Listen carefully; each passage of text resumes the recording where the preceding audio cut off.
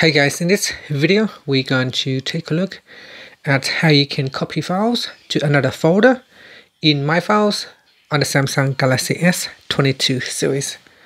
First, let's go back to the home screen by tapping on the home button at the bottom of the screen. And from the home screen, swipe up to go into the app screen. And in here, you want to open up the Samsung folder and then open up My Files. In My Files, I'm going to go back to the home page of My Files app. In here, go to the folder that has the files that you want to copy. So I'm going to open up internal storage and I'm going to go into this test folder. Now touch and hold on one of the files. And in here, you can select one or many files. So you can also select all or deselect all of them, or you can simply touch and hold and then select multiple files by dragging up and down like that. And after that, once the files has been selected, tap on the copy button at the bottom.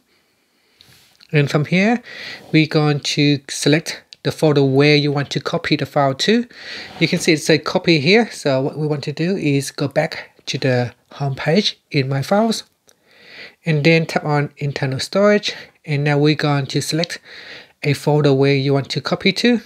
So let's say you want to copy to the copy folder right here, and then tap on copy here, and that will effectively will paste the files into this folder.